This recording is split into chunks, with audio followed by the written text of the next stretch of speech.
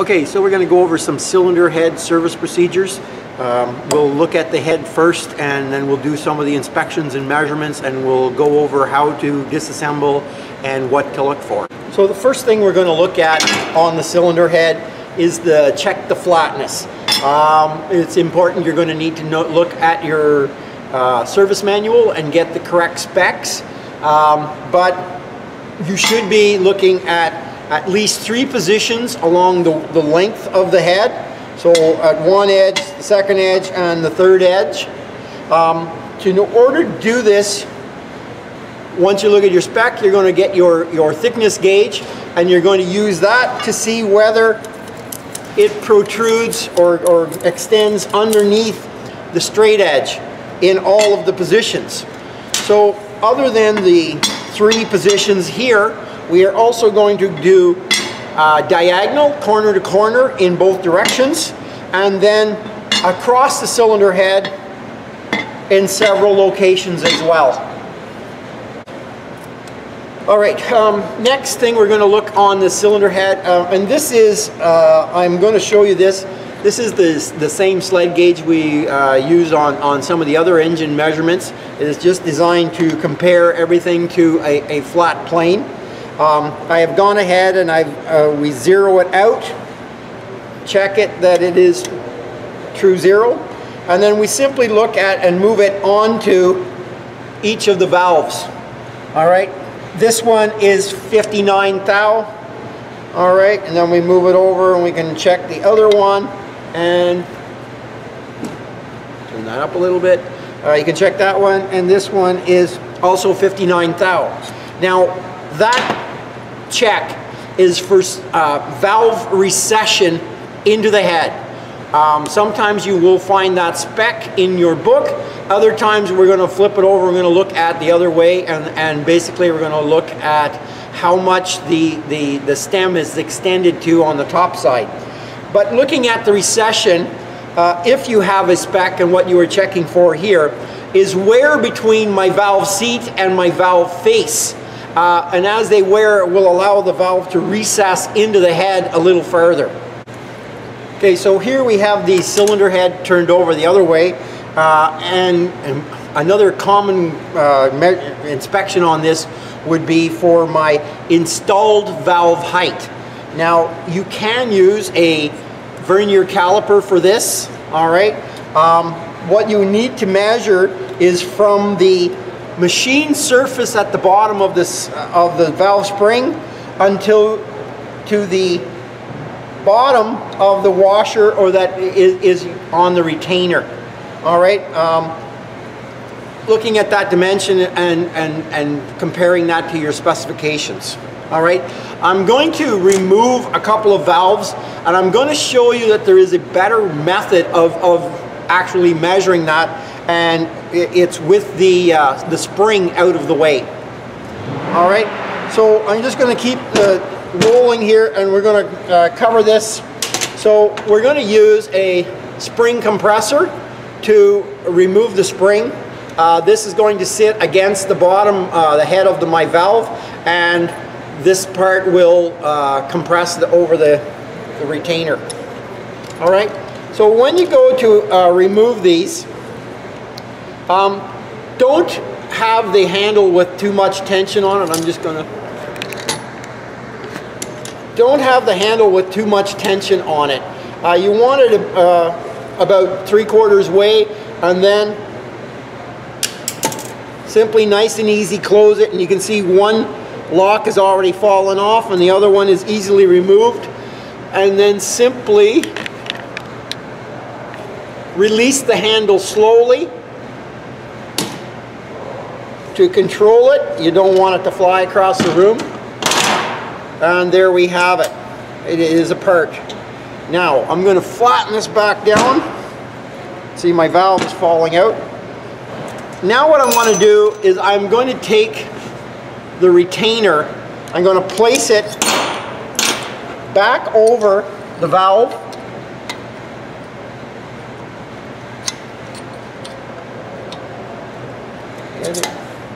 All right, place it back over the valve, let it go down to the bottom, I'm going to use my 2 locks, and I'm going to put them on the valve, and then I'm going to simply pull up on that retainer. All right, now that the spring is out of the way,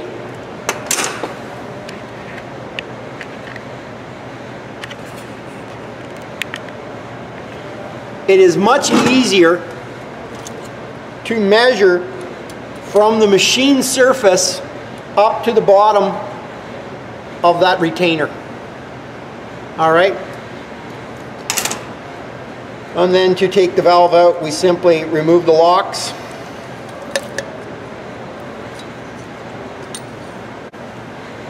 So on the valve, this is my valve stem. This is my tip, my lock grooves. We have the head of the valve, the neck, the valve face is the silvery part right here, and the margin is the dark part at the end. And I'm going to go over on the board later and draw these all out so that we have them. All right. Okay, so I'm going to go ahead and take another valve out while we have it here, just to show you. And we're going to do, that was an exhaust valve, so we'll take out the intake valve as well. Again, gentle pressure, remove the locks. Nice and easy. Take it off. All right, so now I have 2 valves removed. All right, just to compare them, you'll see that there is a noticeable size difference. The exhaust valve is always the smaller valve. Intake valve is a little bigger, and that is to make it easier for air to be pushed in if it's turbocharged, or drawn in if it's naturally aspirated. And when the exhaust valve opens, we have exhaust blowdown, and then the piston acting as a pump to push the exhaust out. So not as much trouble putting getting the exhaust to go out the smaller valve. So now, looking at the surface of the cylinder head, we want to look at a couple of things. These are the valves that were out of the 2 holes that I have apart here. I want to hold this up, and hopefully we can see this on the camera. You can see that there is a very wide silver section there, and that is a very wide contact pattern on the exhaust valve. On the intake valve, we have a similar thing where you can see the silver section here would be where the valve was making contact with the seat. On the head itself, we can see that those dimensions are pretty much the same on the valve seat itself. All right. Something else that we want to check on the cylinder head before we do a whole bunch of work to it is just do an inspection and look for places where there may be cracks in the cylinder head.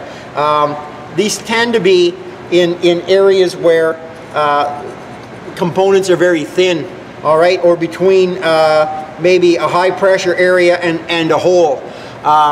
If you don't have Magnaflux to do this, you can have the head pressure tested, where they will put a sheet over it and pressurize a couple of the galleries, and then submerge it in water to see if there's any air bubbles. Another thing to do would be to use some dye penetrant, spray some dye penetrant on it, and see if there's any cracks present. These will give you the kind of an indication of a crack if you're using either of those methods. These are the inserts for the pre-cup chambers.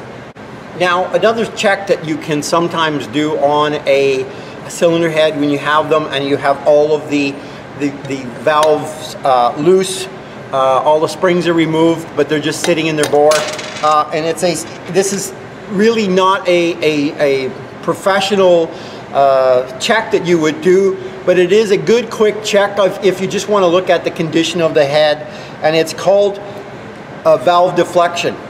So with the valve sitting tight against its seat, there is no movement here because it's basically a cone pulling into a tapered wedge. All right, but if I take it off its seat a little bit, what I can try to do is move the valve sideways. And what that will allow you to do as you go through is very quickly see that each valve has the same amount of movement, or you may end up where you find one that has a lot of wear, and which will just give you a lot of excess movement. And then you could start maybe by inspecting that valve before you get too far into machining the whole thing. So what we're going to do now is inspect some of the other components on the cylinder head. First one we're going to do is look at the valve guide dimension. All right, so we're going to use a small hole gauge, which is a tapered wedge in two half diameter shells, and as we tighten it down, it spreads the wedge out. So we're going to leave it a little loose. We're going to install it into the hole, and at the very top surface of the hole, we're just going to screw it out slightly until we get a little bit of drag, and you can see that my hole gauge is just suspending by itself. So I'm going to pull it out, and then I'm going to take it and use my micrometer to check its dimension. All right, very simple task. Just hold it, adjust it in, take your reading, and then with all of this, I would say the most important thing is to write it down. We're at 346,000 of an inch, so write it down. Now, as I said, what we're going to do is we're going to make that measurement in 3 positions along that guide, along its length. All right. Then what we are going to do is in the valve that sits in that bore, we are going to use the micrometer, and we are going to measure it in 3 dimensions or 3 positions along that guide, where it rubs. Don't go outside of where there is any wear on that valve guide, or you're not going to have a true reading. What we are looking for is the difference inside between my valve stem and my valve guide. All right, that clearance is for oil to be present in between the 2 components. Allows for lubrication and the removal of heat. An excess amount of room will allow oil to be drawn into the engine and end up either burning in the exhaust or the intake valve. So now we're looking at the valve spring itself. Now this spring is a double wound spring. It means that I have a heavy circular spring on the outside, and then on the inside, if you can just see it, there is another spring in there, and it is actually wound in the opposite direction, but it is a flat spring. All right, so when we're looking at the springs, what we're going to be looking for is, the first thing is simply to make sure that it is square. And you can see that this spring, we are almost touching on this side in this location. And as I turn it around, now it's starting to move away from the bottom. And now it's touching at the bottom and moving away from the top. So that tells me that this spring has a little bit of distortion to it. Now the problem with having a distortion to it is that when the valve is being pushed off of its seat and opening, that this spring is going to basically be kicking it a little bit to the side, and it ends up creating more wear between the valve stem and the valve guide. So that would be one thing that would fail this spring right away. Okay, the next thing that we will be doing is measuring the valve spring. There is a spec for the free length. So with no tension on the spring, we simply use a vernier caliper, and we can turn it on, and we can measure the free length. All right, quite easy to do. Next, and now you can actually measure it using this machine, and this is the valve spring tester. So we can bring the plunger down until it hits, and we can simply look at the ruler on the side and see what the free length is. Depending on the engine information that you have, you may look at other things now, and I'm going to adjust the camera down a little bit so that you can see this. The next thing that you could look at is what the installed height would be. And as I move that down a little bit, you will see that not only did my spring compress, and I would use my needle to see what I have changed it to, but I would read how many pounds of force I have added to that thing, to the tension on that spring. All right. Some specs may give you that. Some specs may also include what the tension should be at the height when it would be all the way open, and you could compare that to the spec. All right. Now, guideline is anything less or anything more than 5% from the spec should replace the spring. So we're going to install the valves back into the cylinder head, but before we do that, and I want to have the piece in my hand to show you, you can see where some of these valves have just a retainer on the top. Those are the intake valves. Other retainers also include a rotator on the top as well. Now the rotator is this component here. It is multiple pieces, and it's actually three. We have a top plate, a bottom plate, and inside in here we have a spring that is a coil that is wrapped around in a circle around the outside. When the valve is being opened and the rocker is pushing down on it, it actually squeezes this slightly. That gets the spring in there to lie over, and then when the valve starts moving back up, it moves back. That causes the rotator to rotate the valve stem and the valve in its seat. We use that on the exhaust valves to help prevent carbon from building up between the valve seat and the valve face. All right, so we'll go ahead with these. This is my exhaust valve spring, so we're going to put it on here. My retainer goes on, my rotator, and then we simply use the compressor, put the bottom part on the head of the valve. We start to bring nice, easy, slow pressure on it. Lock it down. Install the two cone locks into their groove and hold them in place while you slowly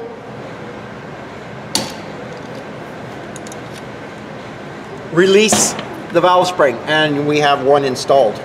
All right, I'm going to go ahead and do the other one.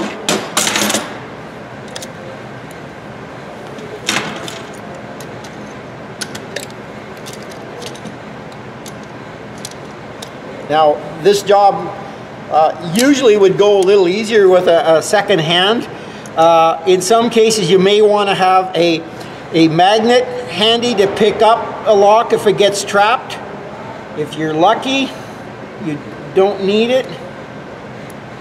All right, you can see the locks are in place, and again, I'm going to slowly release the spring, and now it's sitting there. Once you have all your springs and everything installed, turn the cylinder head back up flat. Use a rag and cover the tops of the valves. Now take a hammer, give it a light tap on each of the valves. All right, hold the rag. What we are doing is just testing to make sure that the locks are fully engaged in their seat and that everything is going to hold. By putting the rag over, if something comes loose, I'm going to have it here and it won't be across the room or in my forehead. All right, everything is good. The last thing that we could do to inspect this is that, and just to show you the difference, hopefully the camera will be able to pick this up. I'm going to put a line on this valve that has the rotator, and I'm going to put a line on this valve that does not have a rotator. I'm going to give it a couple of light taps with the hammer.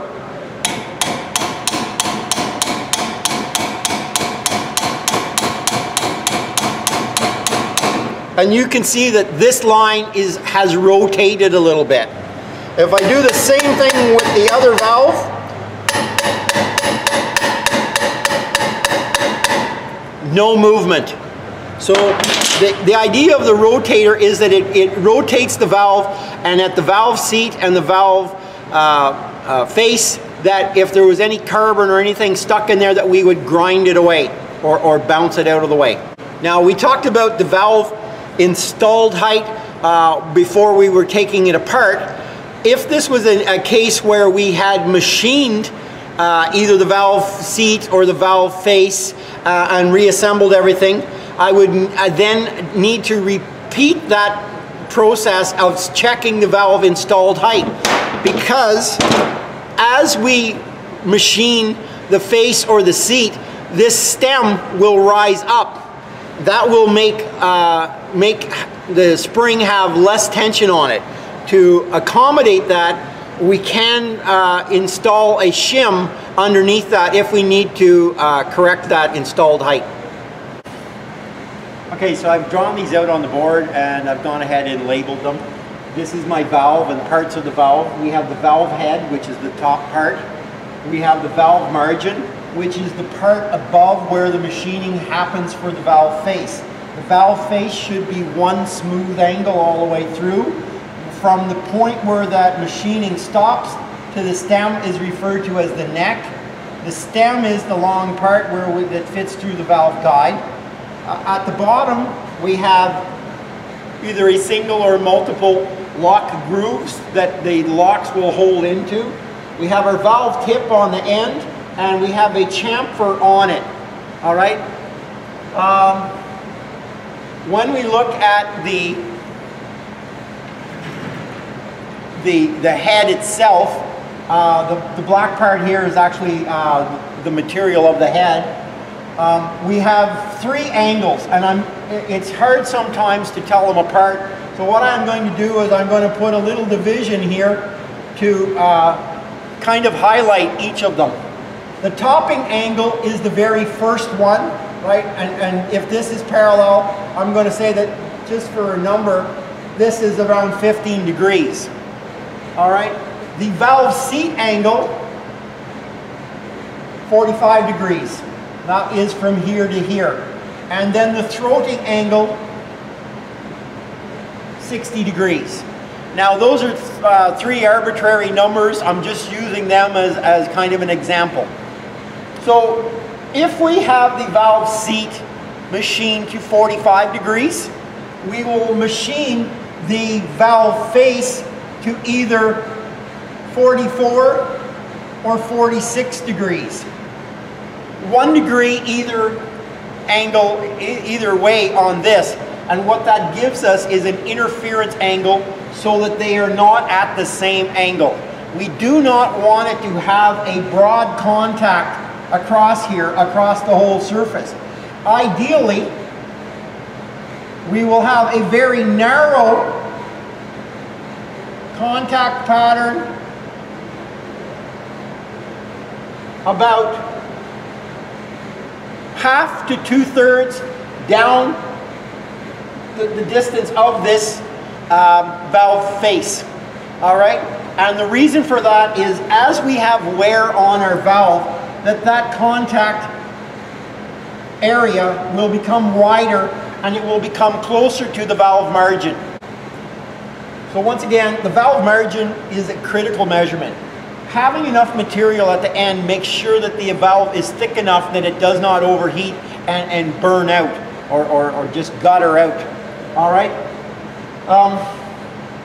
We'll talk about it some more, but what we're going to stop that.